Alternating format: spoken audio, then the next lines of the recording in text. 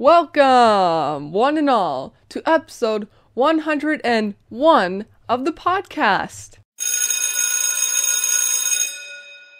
I hope that you all enjoyed last week's episode, but now we must continue forward and continue working hard. Working hard, just like our main character, Tim Bernard-Sara, throughout the entire Shrouded Personas series, which we'll be reading chapter 3 of today. So without further ado, let's just get into it. Chapter 3. The sky is still black and sparkled with stars. My shack is in complete darkness, and the moonlight continues to leak in from my broken windows. It must still be around nighttime, or at least early morning. I can hardly remember the last time I've woken up this early, but I know it wasn't for anything positive. Well, I'm already awake, so I might as well get started with my day. First thing I need to do is head to the far edge of the border and gather supplies for potions. There's a river near there, and luckily since I live on the edge of Syrian, it won't be that far of a run.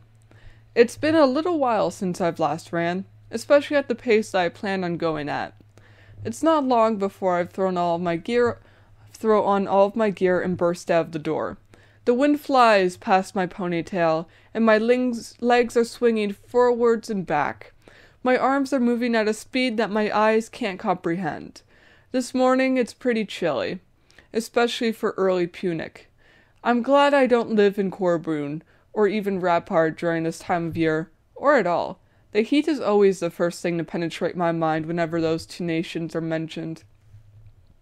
It doesn't take much time before the border and river comes into view.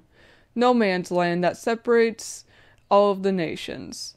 It's to help lower the risk of war. If our borders aren't that close to each other, then we don't have to worry about trespassers and political upsets. It's better for everyone. My heart is still racing, and sweat forms on my body as I walk to the river, keeping my balance as I tread downhill. The usual dry dirt is moist and slippery. It must have rained around here recently, which will especially be good for me. The more rare plants I'm searching for typically emerge and sprout after rainfall. They only grow within Syrian, which makes it unique to our nation.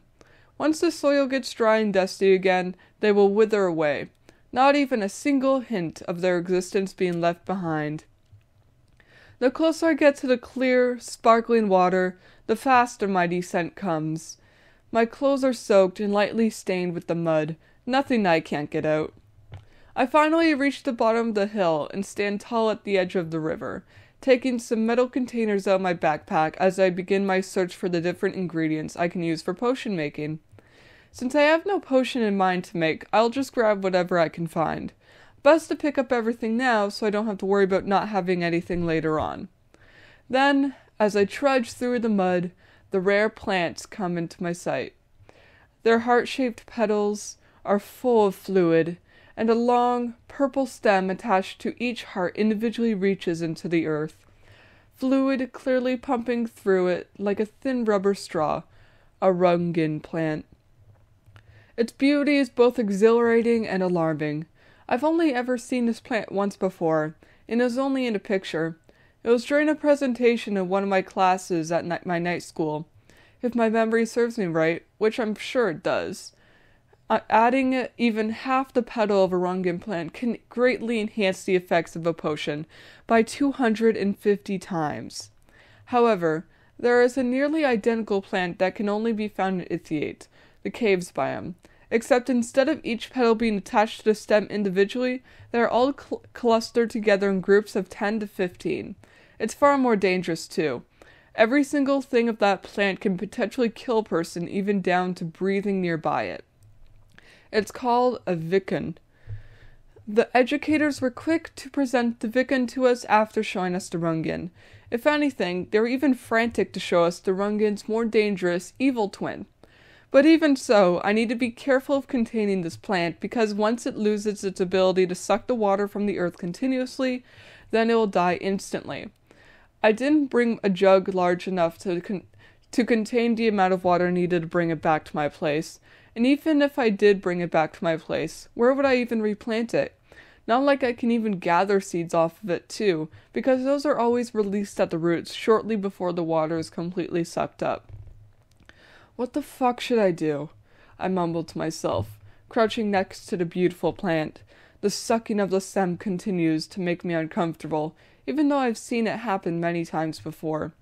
But I need this, and with me leaving in 6 days, I may never get the chance to get it again for a while.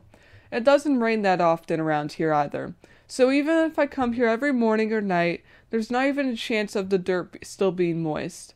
I could race back and find something, but I don't know if I even have anything at home that could be good enough, not to mention the weight of carrying water around. My ears flinch backwards, signaling me of a new presence. Wild yelling and the beating of hooves echoes through these flat plains, sending birds flying and making some coyotes in the distance perk up their heads. I lay flat on the ground, ignoring my wet and matted hair. Bandits, I mutter, working to conceal my breaths and heartbeat.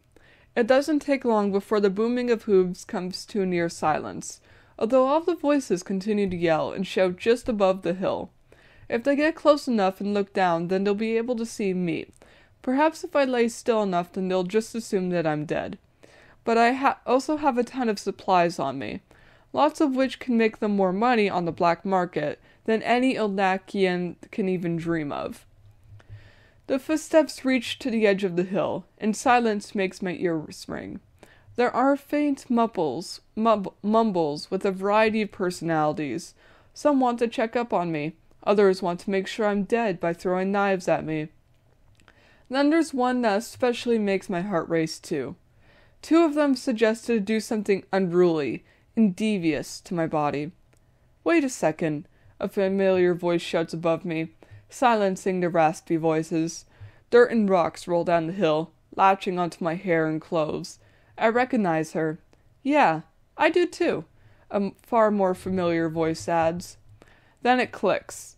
It's the volunteers from yesterday.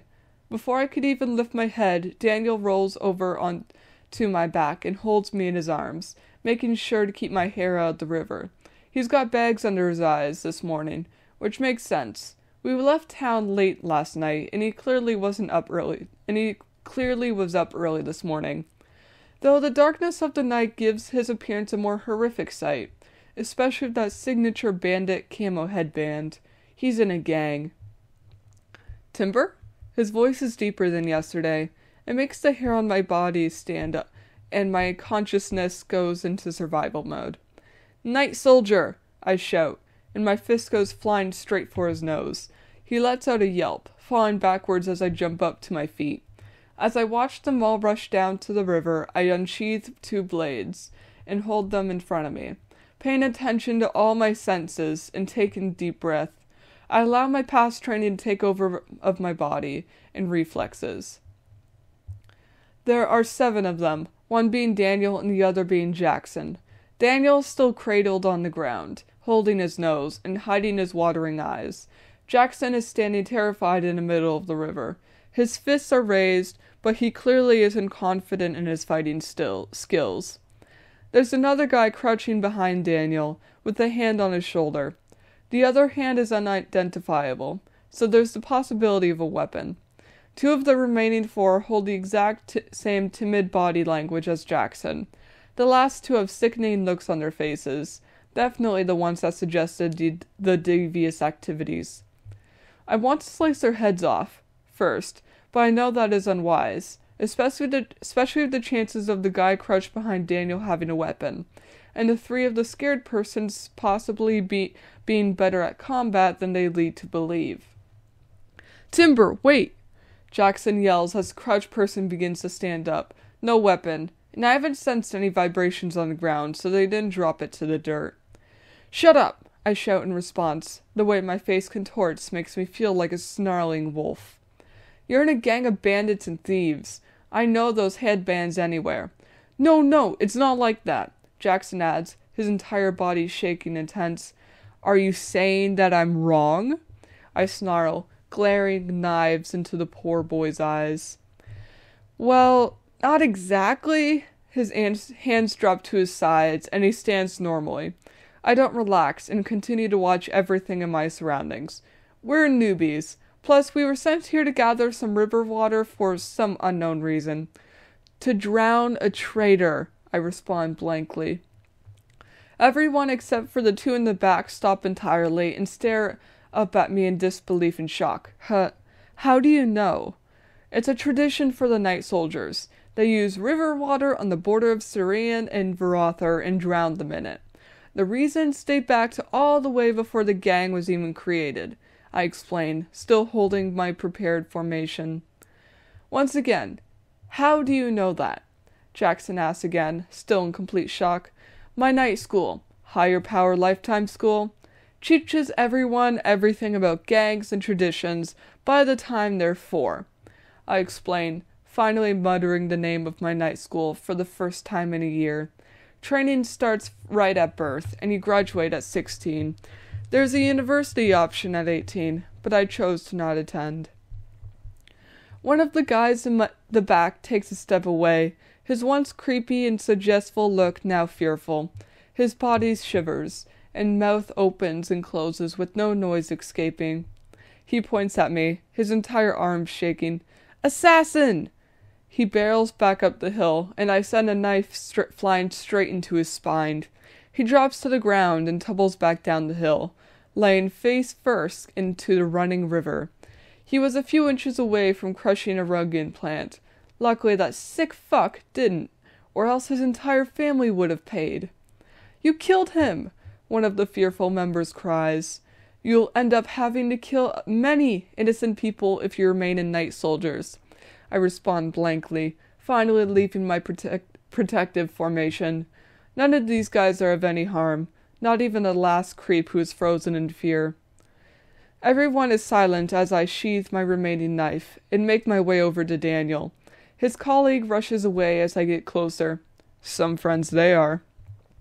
Just run away when scared, instead of focusing on protecting their injured ally. They're all cowards. Kneeling down in front of Daniel, I lower his hands and inspect his nose. Blood pours everywhere, and it's slightly crooked, definitely broken. I don't attempt to smile or comfort him as I begin examining his nose. He's a nice soldier. He doesn't deserve to be comforted. I take hold of the bridge of his nose with one hand and the crooked area with another. Then, with one sharp breath, I push them towards each other. Daniel screams and flails his arms, attempting to smack me as I make sure it's straight. I really should have just knocked him out first. Let go of me, he screams, and I finally release him from my hold. There, I let out a deep breath and stand back up to my feet, making my way over to the dead man in the river. Those knives are expensive. I don't just want to leave them there.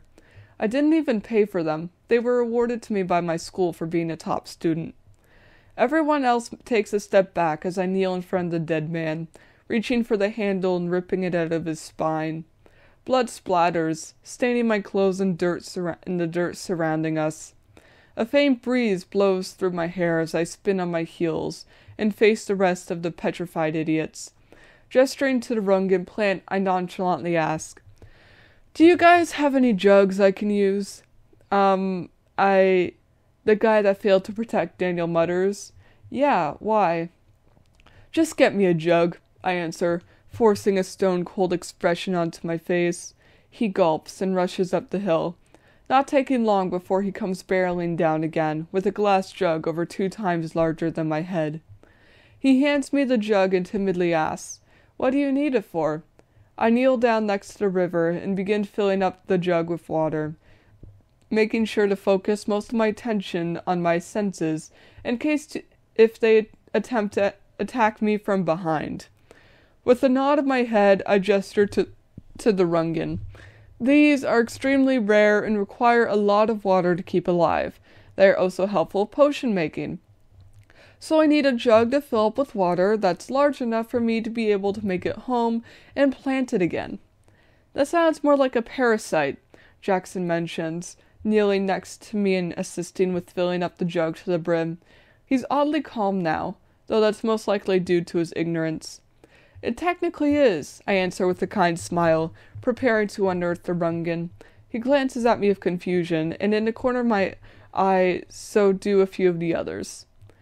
Around 100 years ago, when Duthius attempted to take over the overworld, they made special plants in an attempt to dry out the world and make it so that no living thing could survive. But the Salians quickly started testing on the plants and realized they could be used for potions. There's also the fact that Syrian is a farming nation, so droughts are pretty frequent, meaning that the plants wither away pretty quickly. So it was just a failed attempt to kill us all? Jackson asked, gazing at the Rungan in awe. But why not just release their demons or dragons? Surely they'd be much faster than just waiting for our world to dry out. Because their entire realm is full of lava and fire, so their more effective creatures wouldn't be able to handle the water or the cool air of our land. I answer, and he helps me with lifting up the jug, dragging it next to the plant. The jug is about half a foot larger than the plant, so this should be just good enough. But how am I going to run it home? How are you going to take it home? One of the other timid guys asked, maintaining a safe distance away from me. I'll figure it out, I answer carefully, and quickly transferring the plant to the jug. The fluid in the heart petals hastily lessens for a moment, but quickly fills back up. We'll give you a ride home, Daniel finally speaks, still cradling his nose, and doing his best to hide the fluid in his eyes. Do you think the plant will survive till then? I smile and nod, as Jackson assists me with lifting up the jug. It will, but just slightly, if we leave right now and rush. And that is all for Chapter 3 of Shrouded Personas. I hope you all enjoyed it, and I'll be including a Q&A below for the Spotify listeners, for them to tell me what they think. As for listeners on sites that allow commenting, then feel free to comment below what you thought. Check out my novels Death Chill, Flame Rip, and Arctic Blaze on Amazon and Kobo, link in description. Check out the Creative Writing Club Patreon, link in description. Check out the Creative Writing Club Discord server in the description. Check out my personal Instagram at dark_night_wolves, and let's bring this meeting with an actual outro written in this time to an end.